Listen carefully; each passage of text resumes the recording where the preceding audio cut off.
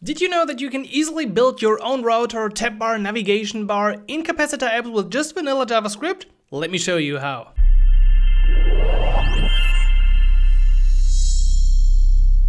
Hey everyone, what's up? This is Simon from the Ionic Academy, and in this video I will quickly show you how you can build a Capacitor native application for iOS and Android with your own router. So you don't need Angular, you don't need React or Vue or anything at all. We're gonna use a handy little package called Navigo to first of all implement different routes in our application. Then we're gonna set up a tab bar at the bottom using Tailwind styling and also include a fancy navigation bar at the top, which can conditionally render a back button and the title of a page. So we have our own styling for a very traditional app setup. In the end, we will also add Deeplinks to our application so we can directly jump into our application with a link. So this is really cool and you definitely want to see this. So if you want to grab the code, link below the video to the tutorial and also all the source code on GitHub so you can follow along. And now without further ado, let's build our Capacitor app with vanilla JavaScript routing. Alright, so let's get into our app. I already prepared a few things which you can also find all linked below this video in the written version and of course also in the code on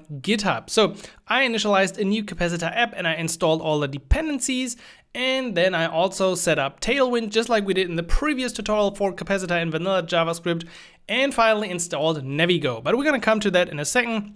For now, I'm just going to show you that this is how far I got. So I got a little UI here in my application, but there's actually not too much happening.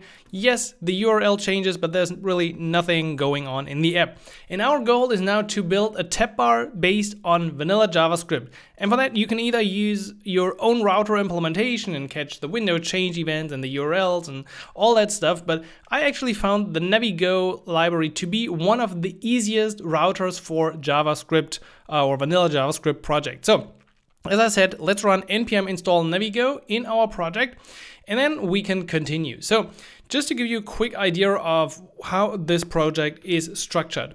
We got our index.html for our capacitor file, which does all the basic stuff. I do wrap everything inside some Tailwind stuff. I do have a little fix at the top, which is only relevant for native devices. So once you deploy to iOS, this will fix some area at the top.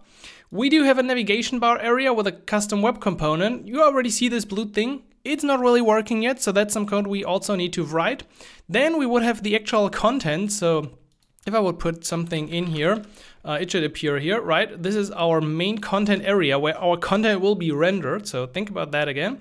And then we have the tab bar at the bottom with 3 tabs. We got home, posts, and settings. Actually, I think we just need tab. We don't even need tab button. I'm not completely sure, but let's give this a try. And you already see that those have the additional property here, data Navigo. And this is important because we will now set up the router, and based on those elements on our links, the router knows how to navigate and how to handle stuff. So to import our router, we can now create a new router.js, which I already did, and we're going to replace this with some basic setup. So most importantly, we set up a new router using new Navigo, and then you define the routes in your application. So for example, we have the route / we have posts, and we have settings. And in the end, we call resolve to initialize our router.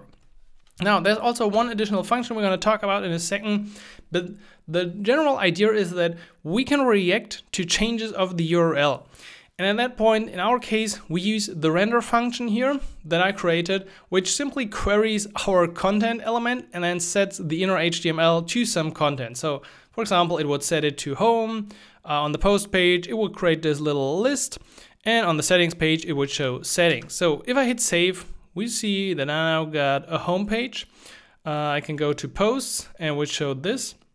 And if I go to settings, we have this. So we have kind of almost a functional tab bar with the minimum amount of code. Now, this is pretty cool. If you have bigger projects with many more pages, you might want to look into something like handlebars, so you can actually also load your templates from other pages and don't just have a function to render the HTML. That might be a bit too much in the end. But otherwise, this is a great way to handle routing. You just define your routes with a little match statement and then you can do whatever you want in here. So let's take this a step further and make it look even better. So in my style, I already got my fix for my app navbar at the top. I got the Tailwind imports. I got some basic color defined based on the Tailwind color, so that is also used in our web component, which we'll come back to in a second. And we have the tab bar with a little border and the tab as well. So those look okay. I think what we need as well is a bit more styling for the active tab. So if we want to have an active tab, this will now get a blue border. Again, it doesn't really make sense to type all of this in the video. Just doing this file alone with Tailwind would probably take us like 10 to 15 minutes and wouldn't make the video any more interesting. So go check this out on GitHub. I also added some code for the page. So on the posts page, I want to structure this a bit better. Give this a little flex layout and make the post just look better. So now we got this UI for the posts page. And I can actually go, no, we haven't set up that route. So let's now implement how we can finish our tab bar by getting or setting the active element. And for this, we're gonna add a new function to our router, which will simply check. It will grab our tab, so every tab, and for all the tabs, it will check if this is the active index currently, then it will add tab active, and otherwise, actually, we don't really need tab button, I think. I think we just need tab active or not. And now the only thing we need to do is call this function in our matching of the router. So if I go to the home page, I would simply say update tab bar 0. On posts, I would say 1. On settings, I would say 2. And now let's hit save and we see it appears here. If I click here, it updates this using our little snippet, and automatically our active route is marked. This is how easily you can create a tab bar with vanilla JavaScript and really just the basics in Capacitor. You don't really need a framework at all. This is all you need, and you could build a powerful app based on this setup. Really, that's all. But I wanted to also show you something additionally, because only the tab bar, yeah, it's cool. But we also want to have the navigation bar, and I also want to go to my details pages. So we really want to cover the different aspects of routing, and in the end, I'm going to have something special for you as well. So definitely wait for that. So let's add another one. Exactly, and Copilot already tells me what I want to do. So I want to listen for posts and then the wildcard ID, which means on those pages, I'm able to navigate to a specific post. So this will actually update the tab bar to use 1 as active. Then we can grab our match ID. So the ID from here is in the match.data. And with that in place, we can render a simple page. So let's just render post details something. So now I can go here, post details 2, post details 1, post details 3, and you can just check out the URL. I could also go, of course, to 42, and that would be import details 42. And that is how we can add dynamic routing to our application. It's really that easy. Now, let me do one more change to this file, and that is now regarding our navigation bar. So if you have a navigation bar, this needs to interact now with the general routing of your application. So I'm going to replace this because now we're going to include something else. I'm going to dispatch an event. I'm going to just do a new custom event whenever we change the page. So this will emit something like page home, tab 0, page post, tab 1. Or in the case of our details page here, it will actually emit page something tab 1 and back true. Now, with all that information, we can build a powerful navbar. Now, we've already seen that I included a custom navbar component in here. Go check out the first video where I did the basic Capacitor application if you want to see more about how we can use those custom web elements. This is currently the setup for our navigation bar. It spans the view, it has a blue background, it has some flex layout, and most importantly, it has a back button and it has a nav title. And now we can access all of this in a connected callback, and in the connected callback, listen for all the changes of our application. So next to this, we're gonna add something like this. So we're gonna listen to all the body events, or we're grabbing the body, and then we add an event listener to page changed. Through that data, we know we get the page, so we can simply update our title. It's not that hard. Additionally, we can also check if the detail back is set. So if this is set, we can access our shadow root element back button and either show the back button or hide it. And finally, we can grab the back button and add an event listener for the click event and simply go back in the history to implement a simple click to go back functionality. Now let's check this out. Home, settings, posts, all updated here in our event listener. Additionally, if I now go to the details page, we see this little button up here pops up and I can easily go back to my previous page, which means we have basically implemented a tab bar and a list detail navigation with just vanilla JavaScript in our Capacitor application in like, what is this, like 10 minutes? Yeah, 11 minutes, 12 minutes.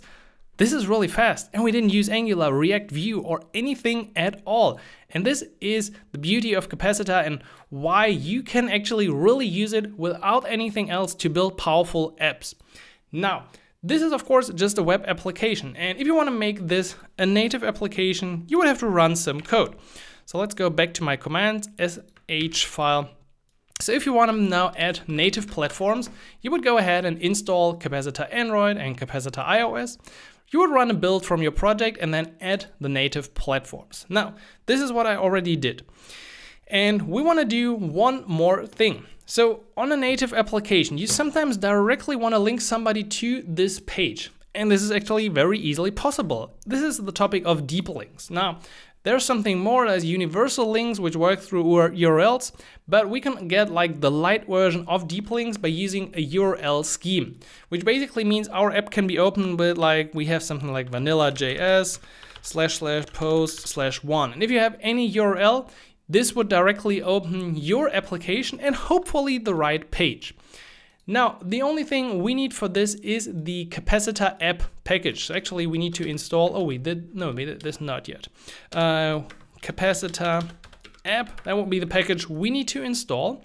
And once we got that, let's go to our navbar, to the router, because there's currently our functional file.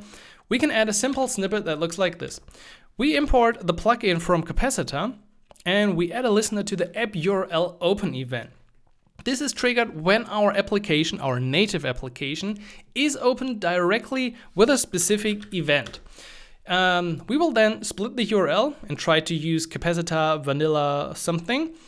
And if that path array is bigger than 1, we're gonna grab the URL, so basically everything that follows here, which could be something like /post/1. And then we call the router that we already have and navigate to that page. It's really as easy as that. Now, if you want to make this work with your application, what you're going to do is you need to go into the native settings. So previously we used all the native stuff in our application and everything was all the web stuff basically, and everything was cool. However, the problem now is that we need to make changes to the native files, especially 2 files. So the first one is the plist on iOS. This is a strange file configuration for iOS, and you're gonna have to add this part here to define a custom URL scheme. This defines a bundle URL scheme I call my Capacitor Vanilla. It's actually not too complicated. It's really the only thing you need to add, and then you can open your app with something like Capacitor Vanilla / something. Same is true for Android. So for Android, we actually need to, let's say we should touch 2 files. This is the source main Android manifest. So in the Android manifest, there's a new, no, that's not the new one. This is the new one. One additional intent filter here, which uses the string custom URL scheme. And if you know a bit about Android, you also know that this means we need to define our string somewhere, which is under res values strings. And here it is. No, that's not the one. This is the one actually it should be. Or was it that name, custom URL scheme? Yeah. So we would have something like Capacitor Vanilla in here, and then we'll have our custom URL scheme set up for Android as well. And to showcase what this now does on the device, let me show you this with a real app. So here's the app on my iOS device. I deployed it through Xcode and I added Capacitor Vanilla /post/1337, and let's click it. Of course, that's not clicking it. There we go. And it immediately takes me right into this page of the application. I mean, we haven't set up any logic to validate that this page exists or that the URL has the right scheme, but we are jumped right into our application after just developing it on the web here, and we see this is a beautiful application. I mean, I have a back arrow, I have a nice tab bar at the bottom. Yeah, we probably could stop that flicker, but that should be easily done with Tailwind CSS. We have that list, and the whole logic just works.